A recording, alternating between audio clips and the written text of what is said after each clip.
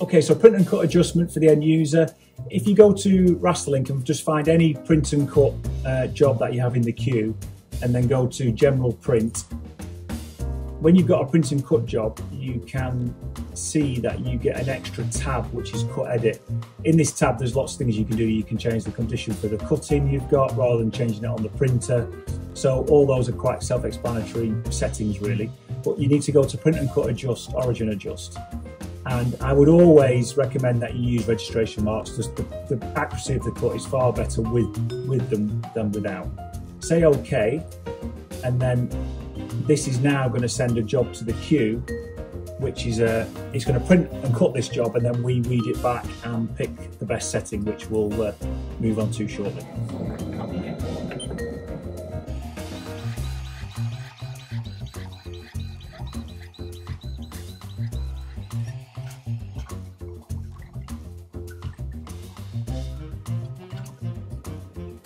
Once it's done the print and cut, it's important not to take it off remote, otherwise you'll lose the opportunity to adjust it. So you press function 1 for adjust, and in there you've got feed comp, PC origin, offset, but the one we're doing now is TP offset. So just drop it down to TP offset and then right arrow, and then it'll feed it forward for you, which then you should be able to weed the centers out of the boxes it's just cut.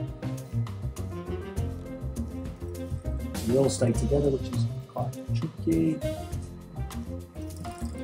So you've got two adjustments, X, which is your feed, and Y, which is your scan. And basically when you do this yourself, you'll see quite clearly you're looking for the most even cut and the least amount of pink showing. So I would say for the X that is 0. So you've got 0.00, so X is quite easy, it's 0. So drop down, press enter, and then go to Y, and then Y looks,